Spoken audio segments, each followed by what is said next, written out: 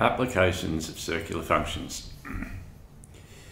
A wheel is mounted on a wall and rotates such that the distance of a particular point on the wheel from the ground at any point is given by the rule d equals 100 minus 60 cos 4 pi over 3t, where t is the time in seconds. Now, in these application questions, you're going to get a lot of questions that ask several bits. The easiest thing by far is to draw a graph to start with of what you can. So, marking in my axes here. Now notice the vertical translation is 100. That's your vertical translation there. So let's mark in 100.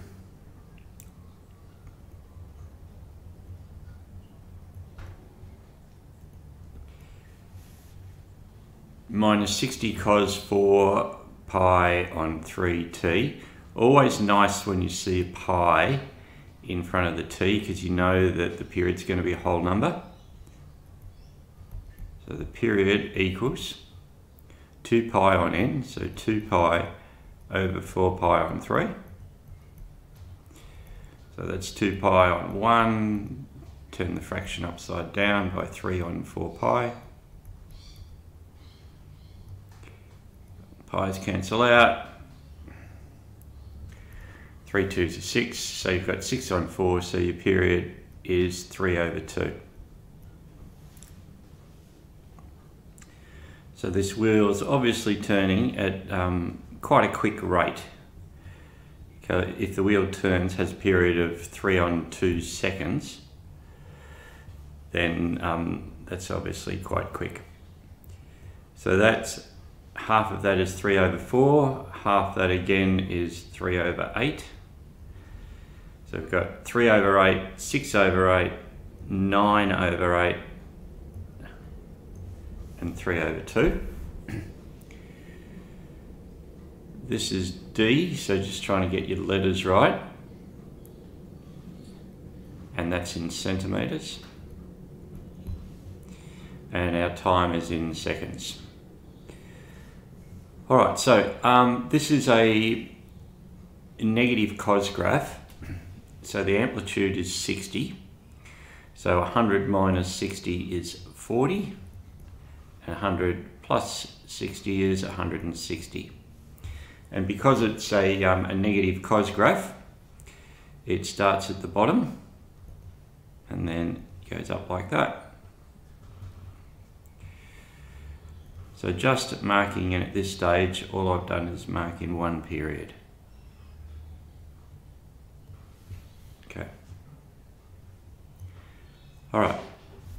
So at t equals 0, so I'll now answer the questions. At t equals 0, how far is the distance? How far is the wheel above the ground, or the point P? And obviously it's 40 metres. So at t equals 0, so d of 0 is equal to 40 centimetres. B, and you can see because I've done all the work how easy it is to actually answer the questions. How long does it take for the wheel to rotate? Well, it's got a period of 3 on 2, so it takes 3 on 2 seconds. Or 1.5 seconds. Either is okay. Find the maximum and minimum distances of the point P above the ground. Well, the maximum is always the vertical translation plus the amplitude. So it'll be, so your maximum is 100 plus 60 equals 160 meters, 160 centimeters. And minimum is the vertical translation minus the amplitude. So that's 40 centimetres. D, done. Sketch the graph. Better finish that off, seeing I'm doing a sketch. Make sure that's got all the right units in. Time was in seconds. And E, have we got for E? In the first rotation, find the intervals of time where P is less than 70 centimetres above the ground. So let's mark in 70 centimetres, which is halfway between 40 and 100. Do our little dotted line across. And we can see that's got to come down like this. So, and what we have to do is find those times. So what do we know? I might just move E over to here. And we'll do that here. So we know that 70 is the distance is equal to 100 minus 60 cos 4 pi on 3t. So we have 60 moving the whole cos term across, 60 cos 4 pi on 3t is equal to 100 minus 70, which is 30. Divide by 60 and you'll get a half. 30 on 60 is a half. So 4 pi on 3t is cos to the minus 1 of a half. Alright, so special triangle, 2, 1, root 3. You want the adjacent to be 1, so we're talking about that angle in there, so that's pi on 3. So 4 pi on 3t is equal to pi on 3, and of course where else is cos positive? And cos is positive in the fourth quadrant, so use 2 pi minus pi on 3, so 6 pi on 3 minus pi on 3 is 5 pi on 3. So there you can see you've only got 2 values, so they're going to be your 2 values, and now we just need to solve for t. So t equals pi on 3 times 3 on 4 pi. And the other value is 5 pi on 3 times 3 on 4 pi. Just getting the t by itself. Pi's cancel out, 3's cancel out, so t's equal to 1/4. And 3's cancel out, pi's cancel out, and you get 5 on 4. So t is equal to 0.25 seconds.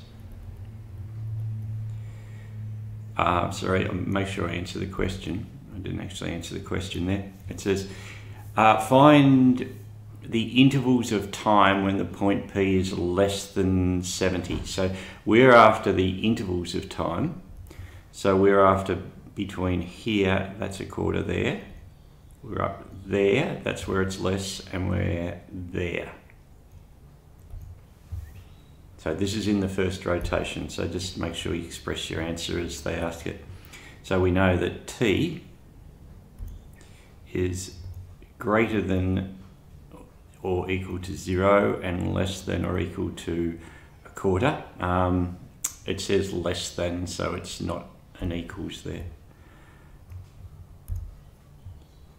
Where it's less than 70, so that's just a less than sign. And for the second one, t will be, so we'll have union, so we'll have that interval there. Union, t is greater than 5 on 4.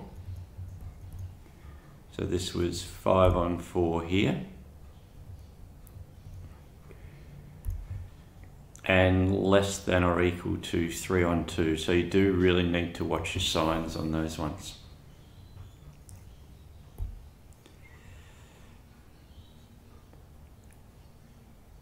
All right, example 39.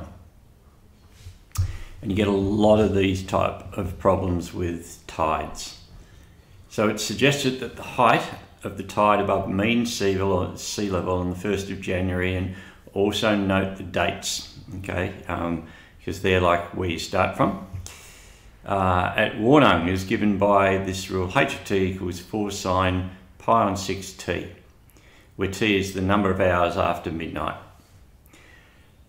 Now, note, this is the average sea level, so because it says it's the mean sea level. Sometimes they'll have a vertical translation in these questions, sometimes they won't.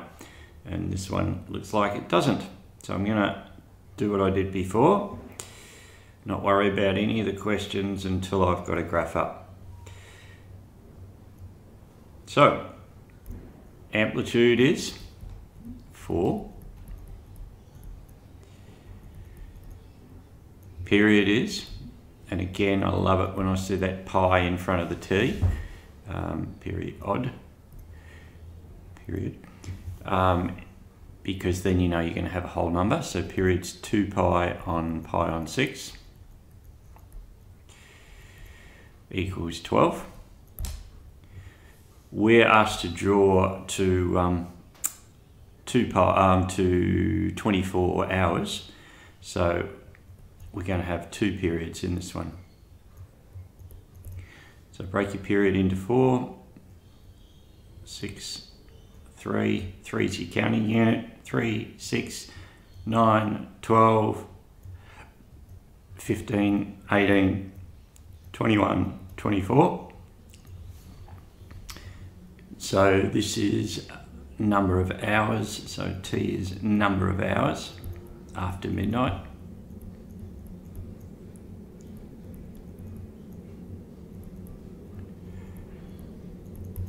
And this is the height. So remember, that's the mean height of the tide.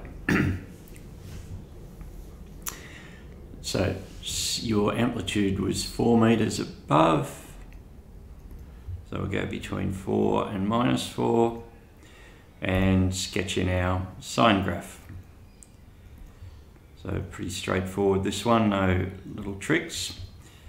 I still always like to draw in one period, make sure I get that in the right spot, and then mark in the second period.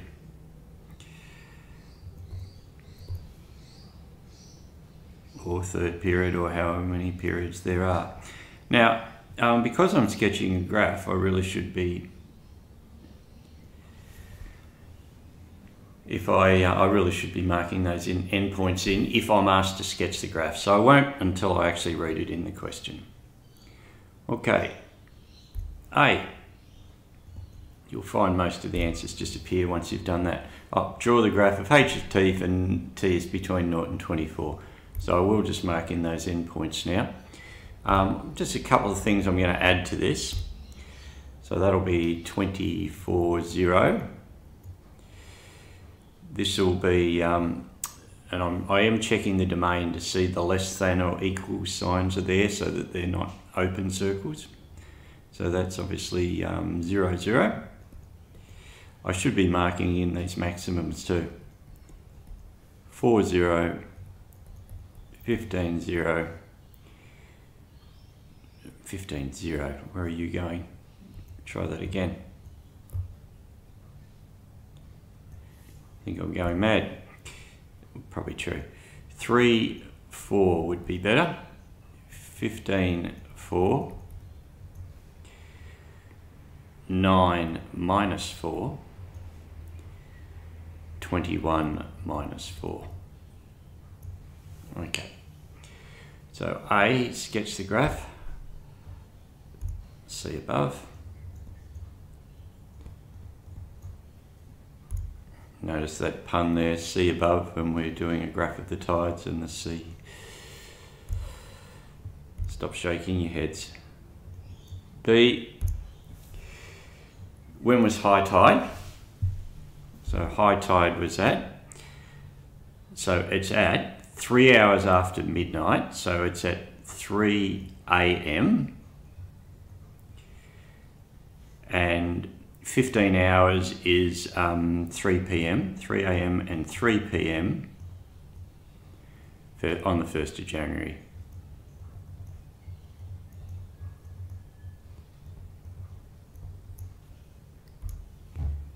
What is the height of the high tide?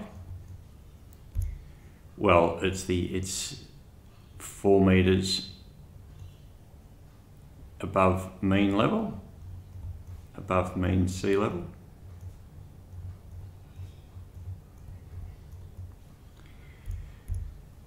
D.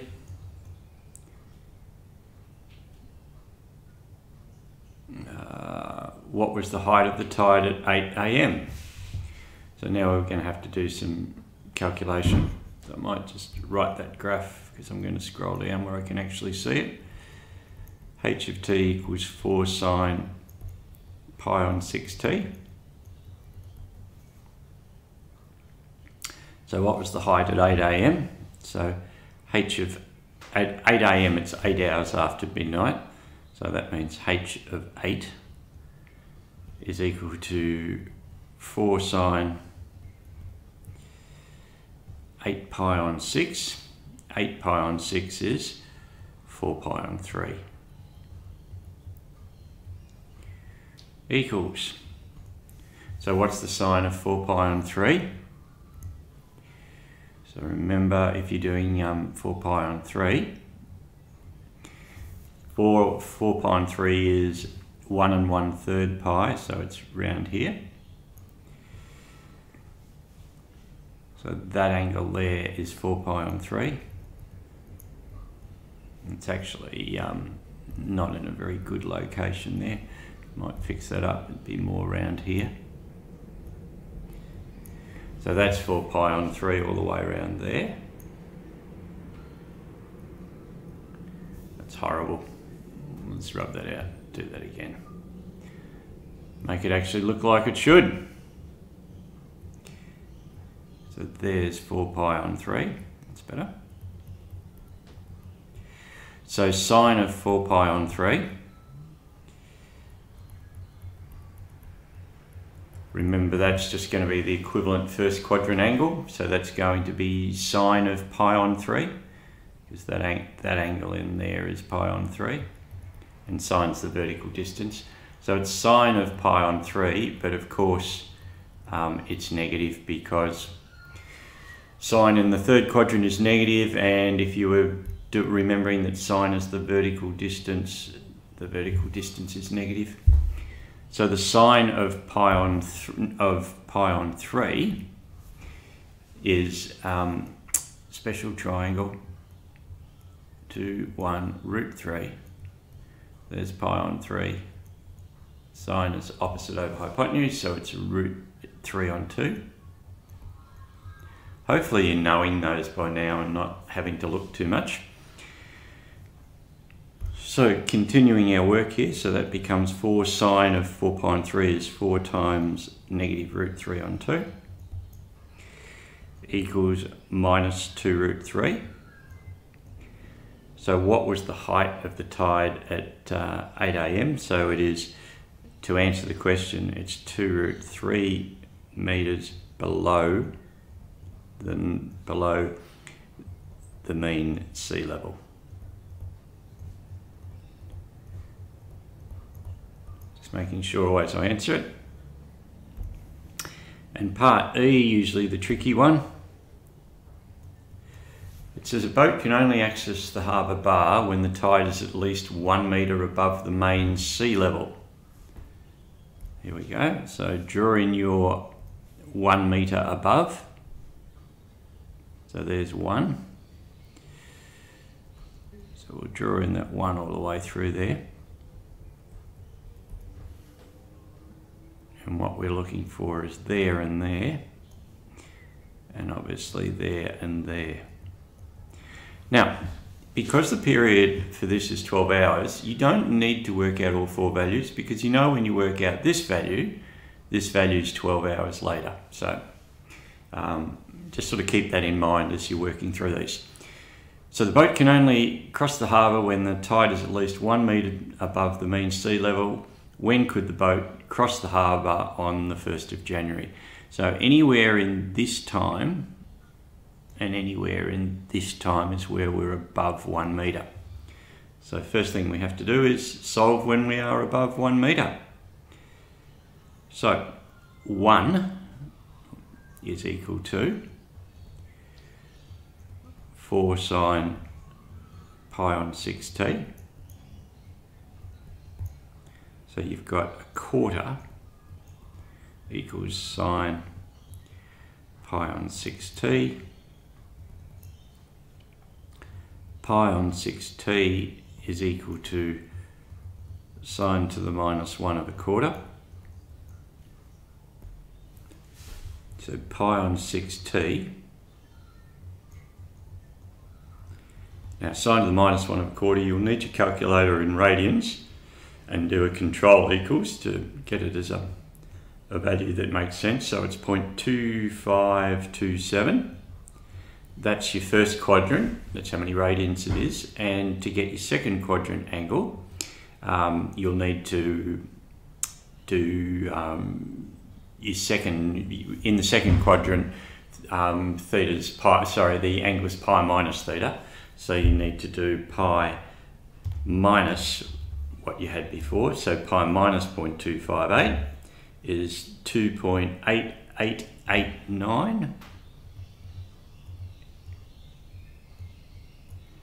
So this one was, if you like, theta, that's pi minus theta.